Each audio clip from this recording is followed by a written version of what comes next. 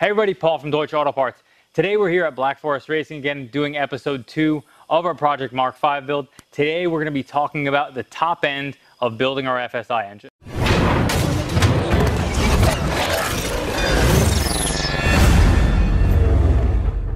Okay, so again we're here at Black Forest Racing with Cody.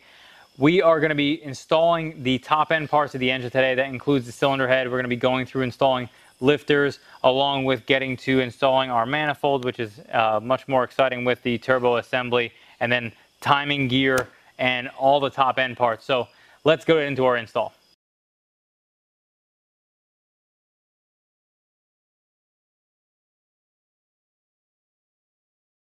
All right, so now we're going to be installing head studs on the vehicle. If you're not familiar with what head studs are, they are a stud that normally bolts would go in place here, but they are reusable as well as stronger than standard head bolts would be in this circumstance. We also covered more detail about this in our other video, which was building the bottom end of this engine. If you haven't checked that out, we'll put a link to that where you can check that out.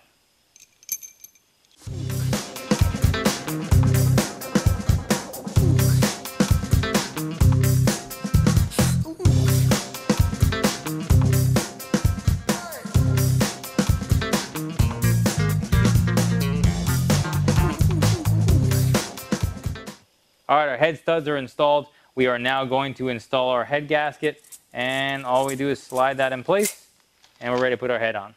Okay, so before we get into installing our cylinder head, I want to talk real briefly about some of the stuff that we've actually done to this cylinder head beforehand.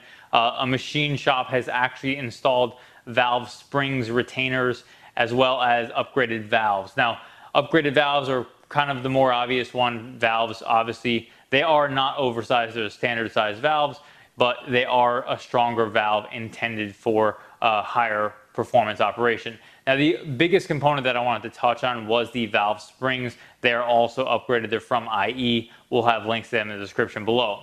But want to talk about why you would upgrade valve springs on a build like this. So let's just talk briefly about engine operation. So I have a rod and piston set up here, and basically the way engines work is piston goes up and down, and while that's happening, the valves are opening and closing, and so obviously piston goes up, valve starts to shut, and then it goes down, and the exhaust and intake valves open obviously at different times. What will happen is at very high RPMs, the factory springs that come on the valves are not strong enough to keep the valves shut, because as the engine is operating at really high RPMs, let's say 7,500, 8,000, 8,500, when you get to those high RPMs, the valve is not strong enough to keep the valve shutting fast enough at that RPM, so you get what's called valve float. Now, what happens with valve float is as they're moving very quickly, the engine will come up, and because the spring is not shutting quite fast enough, it will end up clipping the piston. And obviously, anytime you have that happen where the valve touches the piston, you're almost certainly going to bend the valve or some other damage. So we upgrade the valve springs on this particular setup so that it can withstand those high RPMs for this big turbo build. Let's get into the rest of our install. All right, now we're going to drop our head down on top of the studs. A little bit of guidance from our friends. And now we can tighten down our head studs. Now we're going to install the washers and nuts, and we have a little trick to make it a little bit easier. You can use a long screwdriver and just run them along, down, and drop them in place. All right, so now we're going to be tightening down. This is the correct tightening order as shown by ARP, and we want to start and sequence up to 80 foot-pounds for tightening down these head bolts or head studs with nuts, and we're going to go ahead and do that now.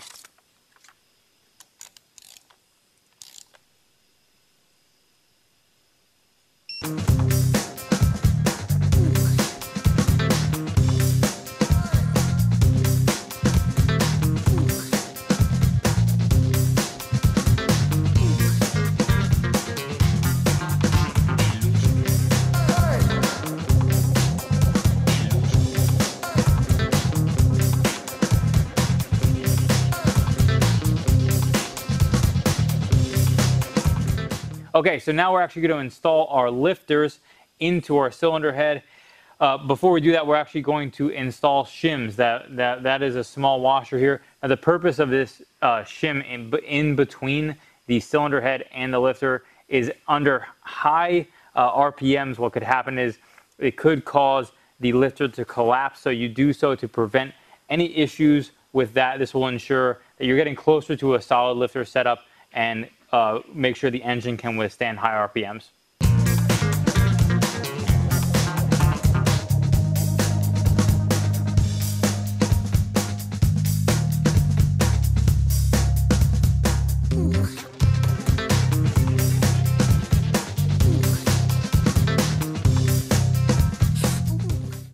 All right, so we have our lifters, and if you take a look here, this is our lifter here, and then this rocker arm pushes down on the valve. This is what opens and closes to keep the engine running. So we have our shims in place, and we're going to drop our lifter in place and then set that on our valve. Now, something to keep in mind, these were all numbered when we took them off, so we're putting them back in the correct order as they're going back in.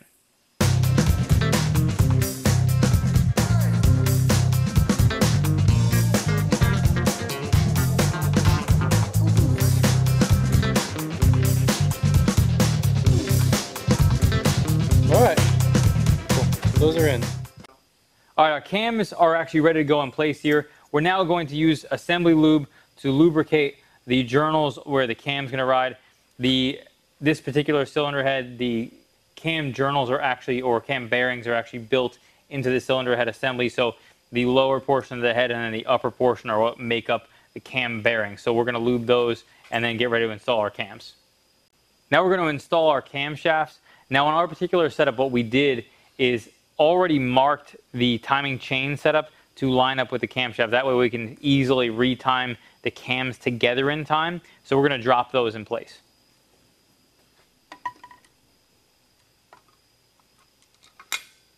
All right, so now we're going to be installing our cam bridge. You can see it mounts like this. We got to flip it over so that we can take our flange sealant and put it in place. And what we're going to be doing is installing it in these channels here. We have this specific flange sealant. It is anaerobic sealant, and basically what that means is that this sealant would not dry in the presence of air. So this is specifically intended for this. This stuff is super expensive. The factory stuff is around $100 for the tube. This stuff is a little bit better price. So we'll have links to this stuff in the description. All right, so now our sealant is all installed. Well, one note I wanted to make about this: when you flip this over, this is never actually going to dry because, as we mentioned earlier, it's anaerobic. Any excess you're just going to wipe off, because when you have this type of sealant, it's never going to dry in air, and the only part that's going to dry is the part that's captured in the actual seal section, which is free from all oxygen.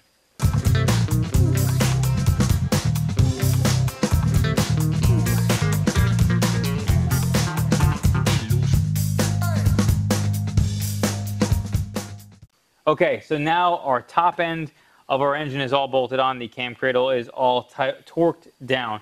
And what we did is we already went ahead and double checked the timing of our engine. We did so because we're not going to be running the upper or lower covers on this car, mostly for aesthetics, because the integrated valve cover is a little bit different, and for aesthetics purposes it wouldn't look so great necessarily with this. We actually mounted our cover in place, and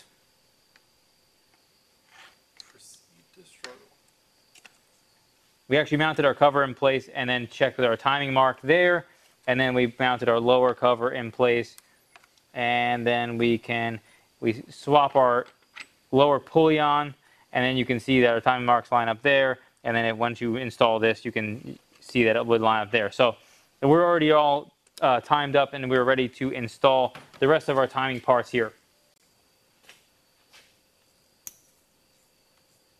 Okay, so now we're going to do a test spin over of our engine just to make sure that everything is timed up properly before we proceed with anything else. All right, so now we're ready to install our integrated valve cover.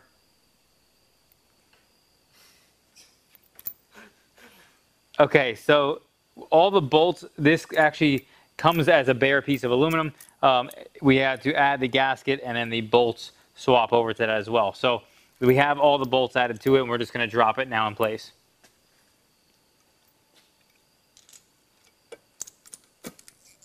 One note, whenever you work with these type of seals, you don't want to put any type of silicone on top of a gasket that already exists. You just want to have a clean surface for the gasket to adhere to.